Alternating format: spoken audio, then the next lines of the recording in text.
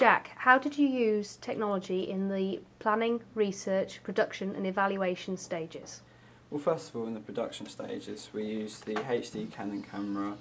to film all of our music video, as it allowed high definition filming,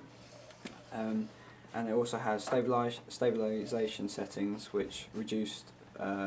swaying of the shot when we filmed, which were the lossless marks when it came down to marking. It also had a feature which allows us to zoom in and out, so we could zoom in, perform close-up shots of the artist, or zoom out to perform mid-shots. Secondly, we also used our mobile phones, which are smartphones, to keep in contact and take pictures of location and of the scenery where the video took place, and then upload it to Blogger or share it between us. When it came down to editing, we used the program Final Cut Express on the Mac, as it allowed us to upload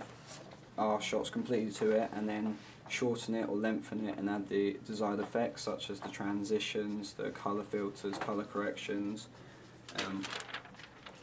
It also allows us to modify the speed of the shots, because during ours we actually slowed a few of our shots. Yeah, we also used Final Cut Express to modify the speed of our shots, because during ours we actually had a varying amount of slow shots, especially for the memories, and at the end of the video we also used we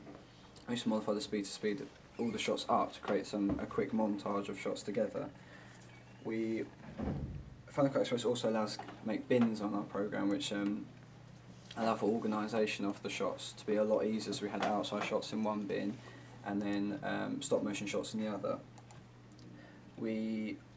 also were able to, on Final Cut Express, to reduce or remove sound of shots, because during our filming I played guitar and sung along in order to keep the lip syncing correct. So to take out the sound, Final Cut Express allows us to take out the sound. We also used a secondary camera apart from the Canon, which was an SLR Canon, mainly to take pictures for our stop motion. However, it also proved rather useful when coming to film, as we were allowed to have two cameras running at the same time to not only allow for quicker filming, but also just varying shots as well, which was really good. SurveyMonkey really helped us in research and planning, as we were able to create surveys and ask specific questions to our audience and gain feedback to know really what an indie video is and what the conventions of an indie video are for us to stick to or develop or challenge when coming to actually make our music video. Prezi was another way that helped us in research and planning. As you can see here, we created a presentation which allowed us to brainstorm loads of ideas, such as the frames we want to use, the Polaroid idea, the use of time and the moving furniture, in a unique way other than Microsoft PowerPoint, and it really helped us when coming together and really helped and planning. Second, we use the social network site Facebook, especially when we're looking at Lewis Watson, because we were able to gain ideas of his demographics and who his target audience were, which proved to be younger females around 17 to 20. Therefore, our music video had to be focused to draw in that audience type. We also used the other social networking site, Twitter, which we did progress posts on, which can be seen on our blog, which I'll talk about later. We progress posts on here, just keeping updated on everything we were doing, such as when we filmed, when we edited, when we had group discussions. We also used it to talk to Lewis Watson and gain permission from him to actually perform his music video windows. We used Gmail to keep in contact with each other, post emails with ideas or group discussions or meetings, which allowed us to really allow us to keep in contact easily and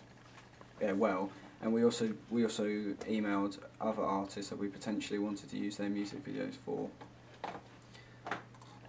The site Blogger allowed us to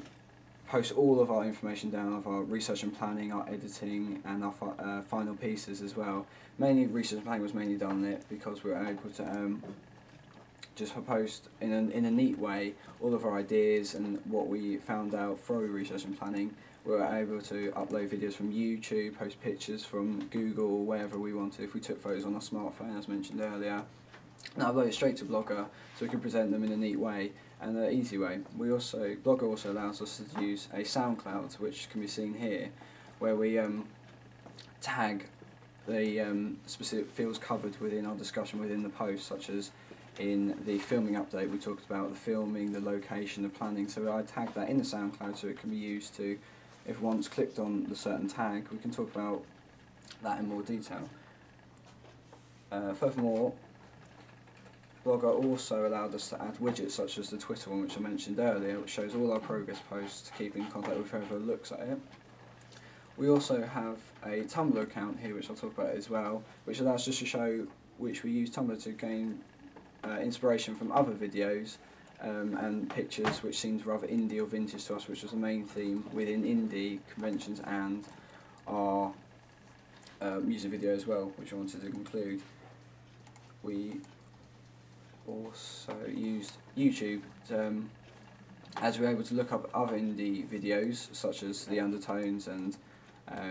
City in Colour, which for inspiration, and we were able to upload our rough cuts images, which we have done, and our final piece, which we're hoping for